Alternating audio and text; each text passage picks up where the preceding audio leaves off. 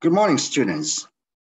The topic of our today's lecture is syntax, one of the branches of microlinguistics that focuses on phrases and sentences. Formally, syntax can be defined as the study of phrases and sentences in terms of their structure. So in syntax, we study the structure of phrases and sentences. Because our focus is on English, we study here is the structure of English phrases and sentences. In syntax, we explore the grammatical or which structure is grammatical, especially in terms of their rules. What is the function of the rules? These rules detail an underlying structure and a transformational process. So the question arises, what is the underlying structure and how is it different from a transformational process? The underlying structure is the basic structure. On the other hand, the transformational process is a process that permits us to do some kinds of alternation or some kinds of changes. Now, the underlying structure of English sentence, for example, is subject, verb, object, order. One of the examples is Mike wrote a novel last year. You can see that this sentence is composed of Mike as the subject, wrote as the verb, a novel as the object, and last year as the adverb of time. This is the underlying structure or the basic structure of any sentences in English. However, this sentence can be transformed, and this is what we call as a transformational process. So when this sentence is transformed, there are some possibilities. In other words, there are some possible results of transformation from the basic structure in the form of Mike wrote a novel last year. One of which is last year, Mike wrote a novel. You can see here that the adverb of time last year is moved into the first position of the sentence. So the sentence is not written based on subject, verb, object, order, but it has been transformed into adverb of time and then followed by subject. The other possibility is a novel was written by Mike last year. In this sentence, you can see that the object, a novel, has been moved into the first position of the sentence. This is what we call as a transformational process. Syntax explores phrases and sentences. However, in this meeting, we only focus on a phrase. What is a phrase? We can simply say that a phrase is a constituent of a sentence. Why? Because a sentence is composed of phrases.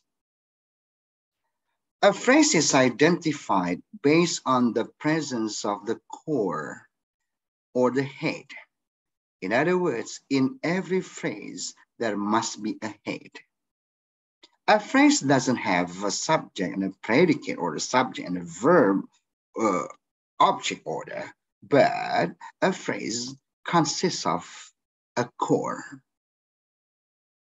And a phrase itself can consist of only a core. It means that a phrase can consist of only one word. So we can say that Mike, students, I as a phrase, even though they are words, but they are also called phrases.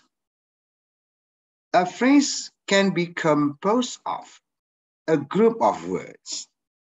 Let's say a novel, my book, a young man, a good student, and so on. This phrase is composed of several words. The other one, we also have to know that a phrase can be composed of a group of phrases. It means that in one phrase, we can find some other phrases. For example, the book on the table, go to the market, in the classroom. So let's take the book on the table as the example. You can see here that the book is one phrase. On the table is the other phrase. The table is the other phrase. But these phrases constitute a single phrase. That's why I can say that a phrase can be composed of a group of phrases. Now, based on these examples, how do you define a phrase? Does a phrase have to be composed of several words? By looking at these examples, we can define that a phrase must not always be composed of several words. So a phrase can be defined as a word or a group of words or a group of phrases that have neither subject nor predicate. Okay, so we can define a phrase as a word or a group of words or a group of phrases with neither subject nor predicate. But remember that a phrase must have a core. Okay, a phrase must have a core. And based on the constituents of the core or based on the words that serve as the core, phrases are divided into 5 types. The first one is noun phrase. Why is it called noun phrase? Because the core is a noun. Okay, the second one is verb phrase. The third one is adjective phrase. The fourth one is adverb phrase. And the last one is prepositional phrase. Once again, I tell you that the names of the phrases are derived from the word class of the core. Now, the question is, if in a phrase there must be a core, when the phrase is composed of more than one word, the other word is called. That is the question. So what is called for the other constituents of a phrase? They are called modifiers. So we can say that modifiers are the words that accompany the head of the phrase. So when a phrase is composed of 2 words, one of which or one of them is the core and the other one is the modifier. When the phrase is composed of 3 words, one of them serves as the head and the other 2 words become the modifiers. Sometimes the modifiers can be placed before the head and sometimes the modifiers can be placed after the word. After the core, sorry. When the modifiers are placed before the core or before the head, those modifiers are called pre-modifiers. They are called pre-modifiers. When the modifiers are placed after the head, they are called post-modifiers. So we have 2 kinds of modifiers. The first one is pre-modifiers and the second one is post-modifiers. In the context of a phrase, a young man in a blue jacket, you can see here that the head is a man, is a noun. Because the head is a noun, this phrase is called a noun phrase. So you can see that A young is the pre-modifier, and in a blue jacket is the post-modifier in this phrase. Okay, so the phrase must have a core. Other words that do not belong to a core of a phrase belong to the modifiers, which can be either pre-modifiers or post-modifiers. Now, let's see the structure of noun phrase. As I told you before, that noun phrase is a phrase whose core is a noun, whose head is a noun. So the main constituent of a noun phrase is a noun. So the first structure of a noun phrase is that noun phrase is composed of noun. Okay, so noun is the obligatory element. Okay, the element that must be found in any noun phrase, that is a noun.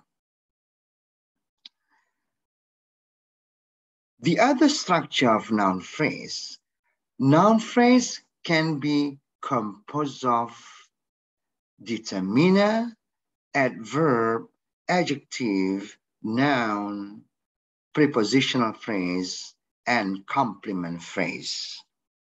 And you can see here the plus symbol.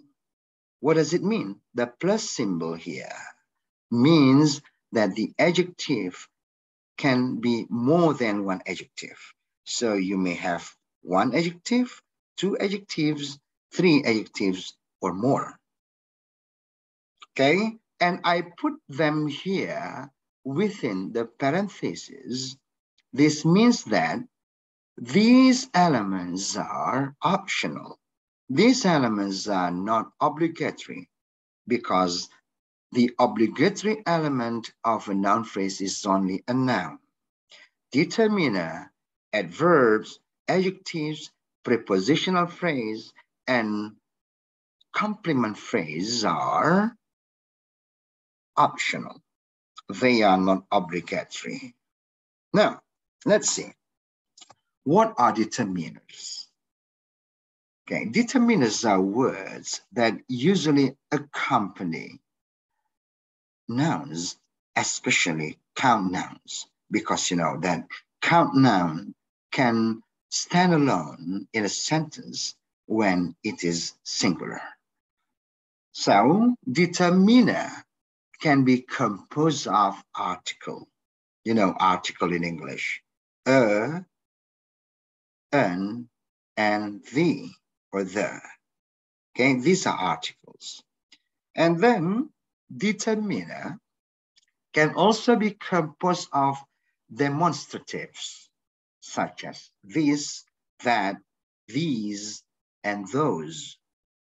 They are demonstratives. And then determiners can also be composed of quantifiers. Quantifiers indicate quantity. For example, many, several, some, few, and so on. The other element of determiner is pro-s. What is pro-s? Pro-s means possessive pronoun. Okay, possessive pronouns, including my, your, our, their, his, her, and its. The next one is NP-pos. Yeah, NP-pos, sorry, NP-pos. What is it? NP-possessive. Okay, NP-possessive. What is the example? Example is, for example, Mike's book.